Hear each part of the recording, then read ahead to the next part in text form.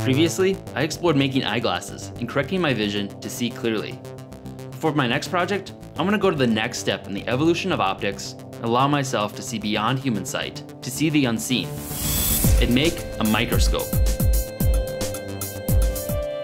The invention of the microscope helped revolutionize science and led to the discovery of microorganisms and germ theory, which has helped save countless lives. For some assistance making my microscope, I sought the advice of Max at Foldscope. Foldscope was invented as a cheap and affordable option for microscopes. Made mostly out of paper, they cost less than $1 to produce, yet allows you to view at 140 times magnification, making it possible to see bacteria and cells. Hi Max, thanks for talking to me. So for my next project, I'm looking to make a microscope from scratch. Compared to a large or expensive microscope you normally see in a classroom or lab, you guys went with a different format with your Foldscope. Can you tell me about that? The idea behind a microscope is really simple, which is when light hits a boundary, say between air and glass, it bends. And you can use this property to take a small image and make it much larger. So most research microscopes you see are complex microscopes, which use a series of lenses to provide magnification and correct for aberrations. But you can get away with a simpler strategy, which is actually just to use one very small spherical lens, and this is called a simple microscope.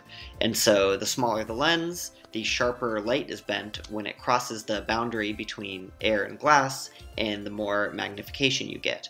So for instance, with Foldscope is 2.38 millimeters in diameter, and it provides 140x magnification. And so these simple microscopes are actually really similar to microscopes that were made by a Dutch draper named Antony van Leeuwenhoek back in the 17th century. But van Leeuwenhoek used the same principle as us, which is actually to use just a simple small lens. So Antony van Leeuwenhoek actually discovered many microorganisms just by looking at pond water using his simple microscope, and is kind of considered the sort of founder of microbiology. So what exactly goes into making a microscope like yours? If you think about it, there's not too many things you need to do, right? You need to be able to hold a sample in place and provide magnification with that lens. But then most of the other functions besides the lens can be provided by paper. And so we use a folded sheet of paper to hold the lens and hold the slide, and then to align the two. And it turns out that paper, if you think about, you can actually get very reproducibly precise structures out of that.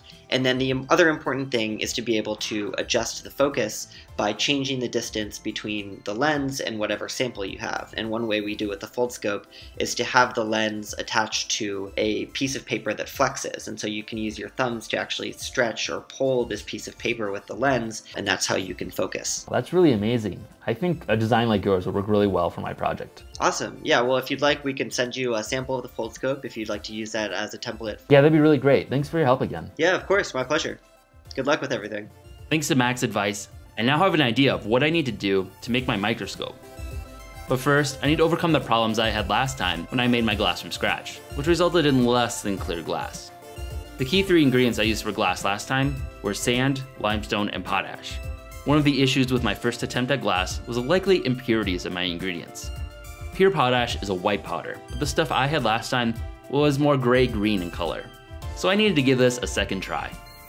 Once again, I used hardwood ashes to extract the potash from. However, rather than burning a ton of wood this time, just for the ashes, I worked with a nearby restaurant, Doolittle's Woodfire Grill, who was able to provide me with a large supply of their leftover ashes.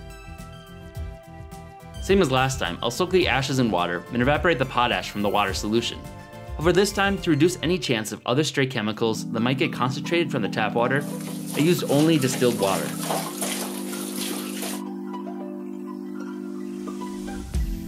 Once soaked, I used a strainer to remove the charcoal and other trash that floated on the surface. That's not charcoal.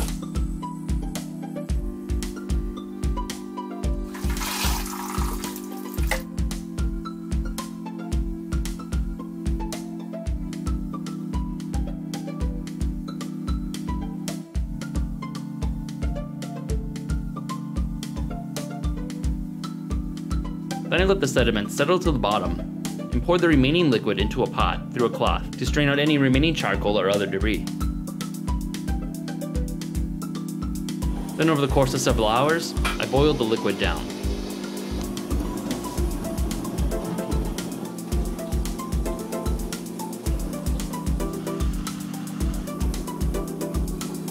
Unlike last time, I let the solution sit overnight again and separate once more. On the surface, was a nearly completely clear liquid that I then slowly evaporated and crystallized.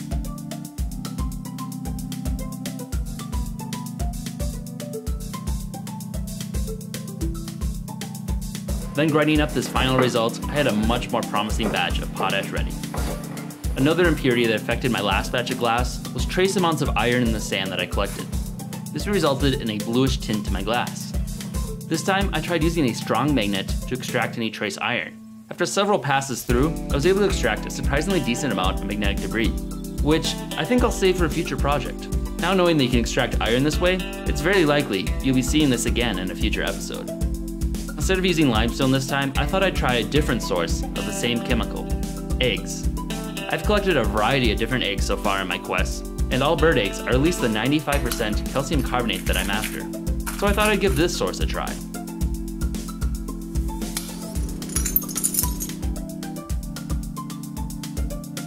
With new, more pure sources for all of my ingredients, it's time to melt them into glass.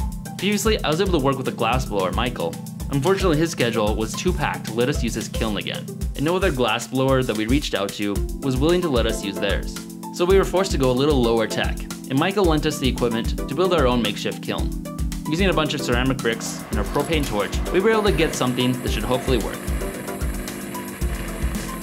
After waiting a few hours for the kiln to get to the right temperature, I mixed together the 3 ingredients and added it to the kiln.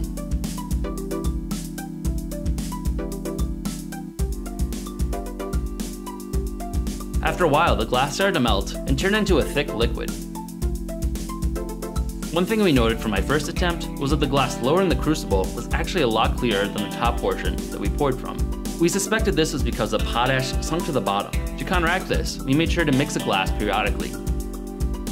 With all the improvements to my ingredients and knowing to mix it now, I was feeling pretty optimistic about this attempt.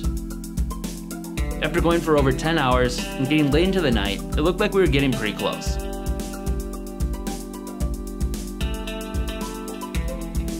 I attempted to pull a strand of glass to make the lens from, which I then let cool overnight before the next step. The next step to actually making my microscope lens is to pull a thin strand of glass and then melt it into a bead. To practice, I used some glass rods.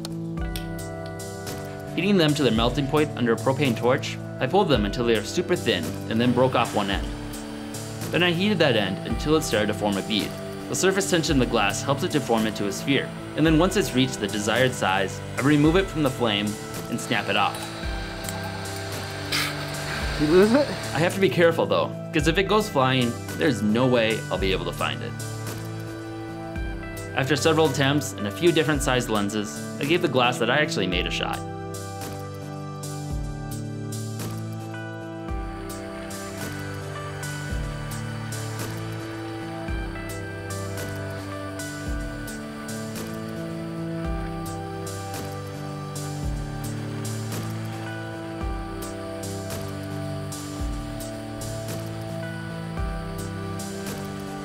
With a few different options for lenses, now I just need to make the body of the microscope. Thanks to Foldscope, I know the paper can make a great body, which I just happened to have already made when I previously attempted to make a book from scratch. To make this cotton paper, I traveled to a cotton farm in Texas where I handpicked my own cotton. Then I used a gin to remove the seeds from the rest of the fiber. The fiber was then ran through a beater machine to break it up into smaller bits. Then it was placed into a tub of water and a mold is pulled through it, forming the sheet of paper. Lastly, it's pressed in a vise and then hung to dry.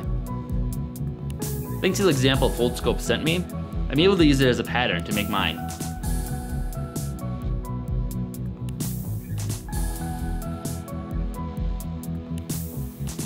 Now, I just need to put everything together.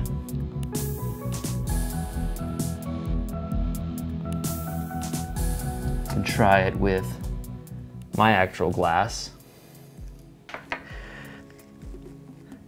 So yeah, that's completely opaque. So in the end, this attempt at making glass was not any more successful than my last, unfortunately. The biggest culprit I suspect for this one was the kiln itself. I think if we could have baked it hotter and for longer, we would have gotten much better result. However, now it's developed a yellow tint, which I'm not sure why this happened, but there's a chance it might be from trace amounts of sulfur in the eggshells, which can cause a yellow tint to glass. So despite all of this, I still haven't managed to make good glass for optics. However, with the glass rods, I was actually able to make pretty good lenses.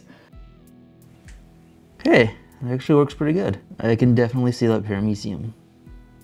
Wow, that worked a lot better than I thought it would. I can actually see the paramecium in this slide, which the paramecium is the original microorganism that Van Leeuwenhoek actually discovered and was able to create the theory of microorganisms from. So while the glass was yet another failure, I did manage to make an actual working microscope. And that itself, I think, is a pretty cool fact that I was able to make something that I can see a whole invisible world with. So give me your best suggestions in the comments. And next week I'll do a follow-up video where I explore what all I can see with this microscope.